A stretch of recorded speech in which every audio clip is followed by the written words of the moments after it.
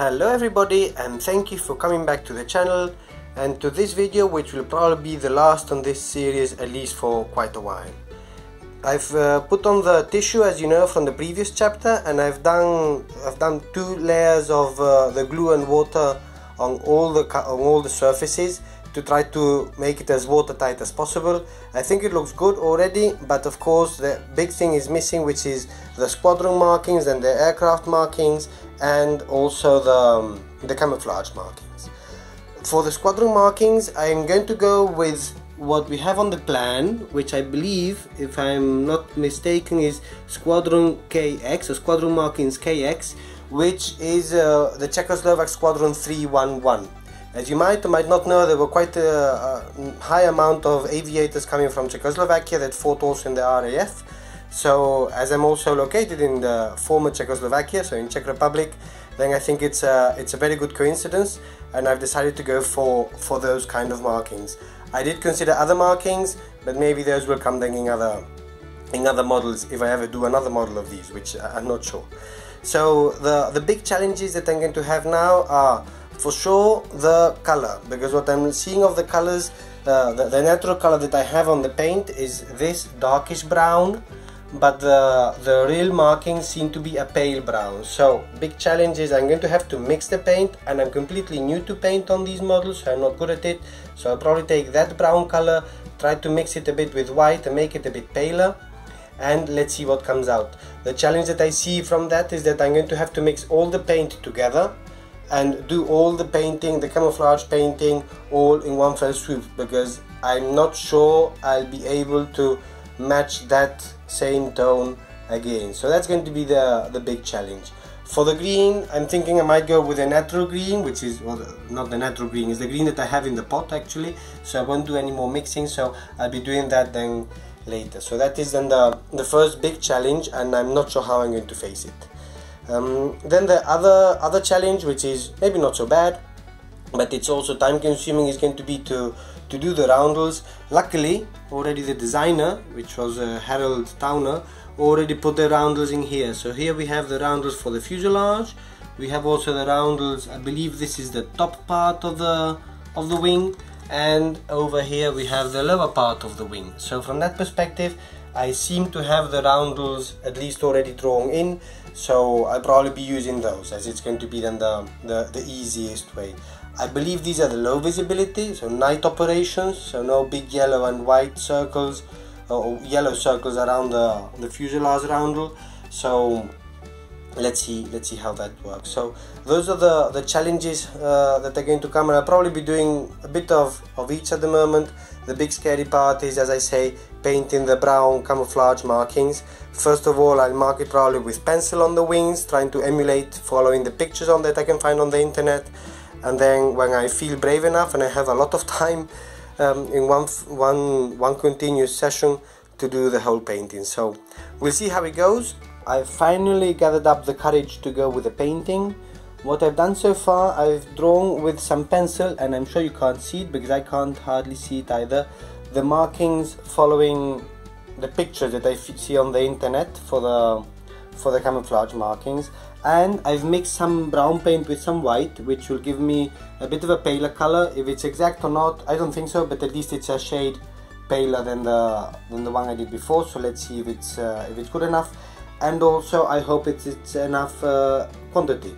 I do recall that it had quite good covering, let's say, capabilities, so I hope it's enough to cover then what I need to cover. So follow me on this one, a bit of a new thing for me, but as always, something new.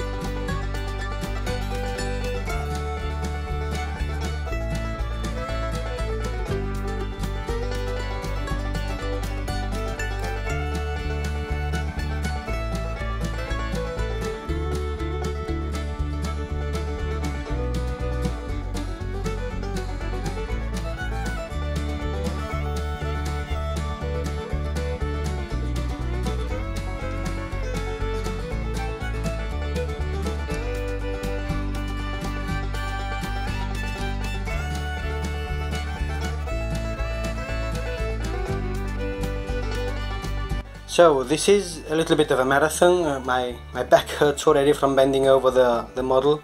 I think the paint is coming on okay, like it is covering. I might need to do a bit of going back and fixing it a little bit, but I think it's coming on okay.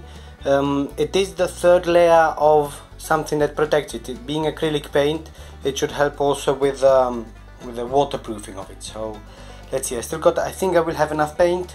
There are quite big surfaces actually that I'm covering, like on the wing. I still have to do the whole fuselage and also the nose part, which is a bit more complicated. And then I'll also try to paint over the elevator and the stabilizer to see if it can be more or less the same color. Let's see how that goes.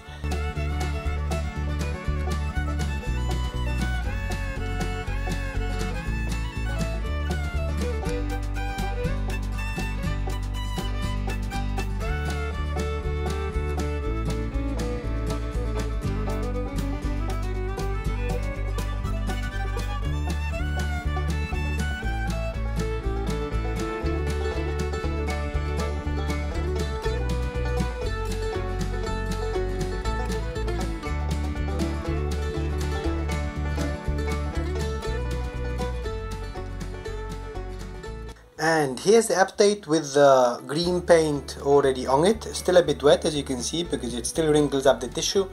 It's been much easier because I'm not pending on the mixture that I had, because it's directly out of the pot, so I could take some breaks. It was easier. I was also sitting down, which was easier. That's why I didn't film it. I was standing before, so you could see the progress somehow. I've painted things in.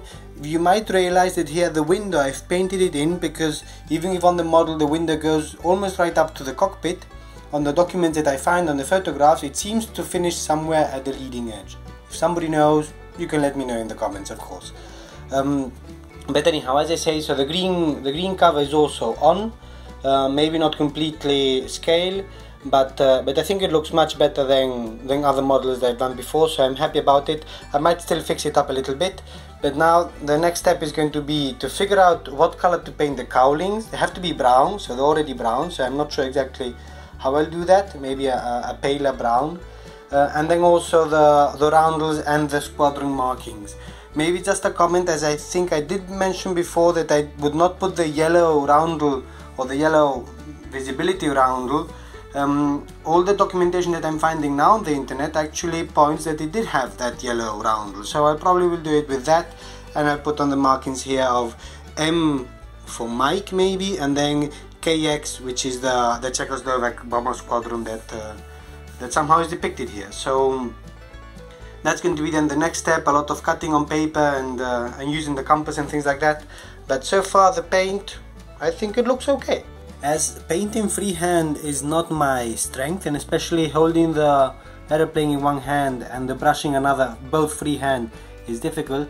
What I do for the roundels, I cut them out of tissue paper, as I have colored tissue paper, and then I stack them in together with a pin. And then what I will do, I will use some glue, some stick glue. It's the first time I'm going to do it on this model, and then glue them together. And then I'll be putting then the roundels on the wing, on both wings, on the upper side. Apparently on the markings there's no roundel underneath, for camouflage I suppose, and then also on the rear side of the fuselage. So those are the 4 roundels that I'll have. So these 2 are for the fuselage, these are for the upper wing, and that will be almost ready. Then the next step will be also to cut out the lettering that we have here, which is, I'm going to say it's MKX. M is like the designator for the airplane, and KX is the squadron mark. And here she is, pretty much finished. Just maybe some few details that might still come. I'm now working on the little radio antenna that I want to put in here. Not that it's needed, I don't think it would last anyhow, but just for fun. Everything painted over. The markings are there, not perfect as I'm cutting them out by hand, of course. Got there the KX and M for monkey, I believe it is. Then it turned into Mike, but I believe at this time it was still M for monkey. And there's the Wellington 1C from, I think I've marked it as 311 Squadron, Czechoslovak Squadron. And pretty much ready to go. Not quite, because I still have to do 1 layer of lacquer, but that's going to take me some time because I want to do some masking so I don't fog up the the canopy and the windows on it, and I'll do that when I'm alone at home because it's quite a smelly process. And then also the weight and balance. I have it now on the landing gear configuration that looks more realistic, but the weight and balance is not really fitting with this, and I'll show you now in a minute why. And but I'll present that on the next video probably. So let me just fire it up once more so that you see it, and you see also the weight and balance issue that I have at the moment there. So activating the throttles, let's see the ailerons if they turn a little bit. Sorry, no, that was the rudder. I think you can see it. Can you see it? Not much, but yeah, a little bit. Elevator, let's see if the elevator goes up. It does. Actually, I'm quite happy with the elevator. It seems stiff and quite a lot of throw, not so much with the rudder. And the ailerons, let's see if they do not fall out. Sorry, I'm again. Yeah, one falls out, as you see. My typical problem, I just need to glue it. But other than that, they do move, which is good. So that's then the configuration, and then for the engine, you're going to see what I mean about the weight and balance. Okay. There it is. Ouch. I hope I didn't break it. But anyhow, weight and balance is that it's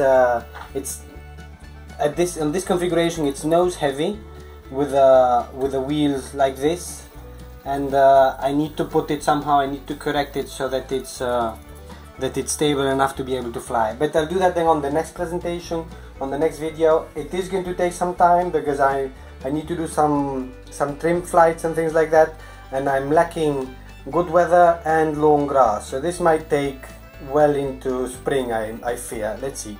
If I see an opportunity, I'll take it, but this might take time. So for the moment, thank you everybody for watching. Thank you for following along. Thank you for all the tips and tricks that you've been sending and posting. I really enjoy it and I learn from that. And I'll see you on the next video, on the next project.